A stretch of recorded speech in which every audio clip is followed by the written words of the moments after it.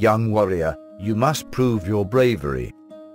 You may fear the unknown, but you will learn to face it, front on and rein it like a mighty steed.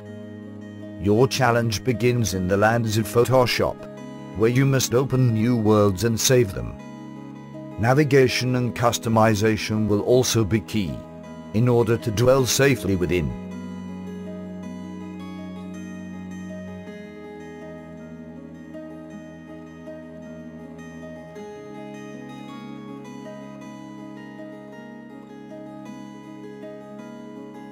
The journey begins. Welcome to the land of Photoshop. Firstly, we'll create a new document, file, new, give it a name, and we can also input the pixel dimensions. Good rule of thumb is to make it at least 2000 by 2000 pixels. Don't worry about the rest of this stuff too much, but you probably do want to be painting RGB color. You can also save that preset. Okay, now we both know we can save it. So that's how to save it. Now for this tutorial, we want to open up our worksheet. To download that, just grab it from the description in the link, or the link in the description. Now we've completed those first two objectives. We next want to learn how to zoom in and out. So to do that, just Control plus or Control minus. You can also use the zoom tool. The default hotkey for that is Z, but you can also choose from the tools palette.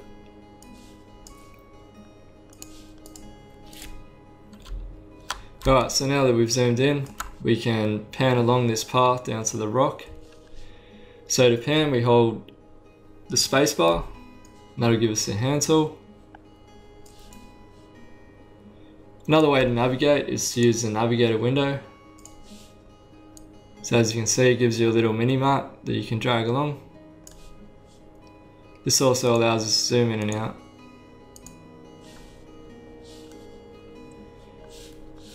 So you can scratch off those objectives.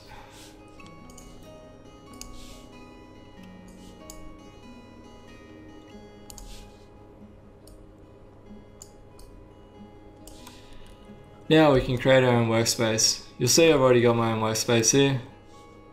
So to start afresh, just get rid of that. I'll just show you the essential ones that you need for painting in Photoshop. So we go up to Window. You want the brush palette, the color palette, layers palette, and the navigator is very useful, although not necessary. Alright, so we've got our little palette here, or collection of palettes all docked together. Then we can save that workspace by clicking the drop down menu on the top right, make a new workspace, give it a name that you want. You can also save the keyboard shortcuts and menus. To create your own keyboard shortcuts, go to Edit, Keyboard Shortcuts, and you can change it there. Once you're happy with the keyboard shortcuts you've set, you can save it here. Now, one thing useful to do with keyboard shortcuts is to make them readily accessible, much like hotkeys in a video game. So for instance, I've got Q set for selecting brush, E for eraser, also use S for smudge, A and D to increase and decrease brush size.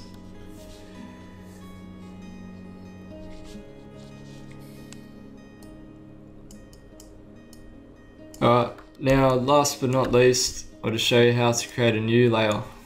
So we go into our layers palette down here, we can click this little icon down here, and that's creating new layers for us. You can also create a new layer by clicking the drop down menu here. Now we've completed all our objectives and we've earned our crest reward.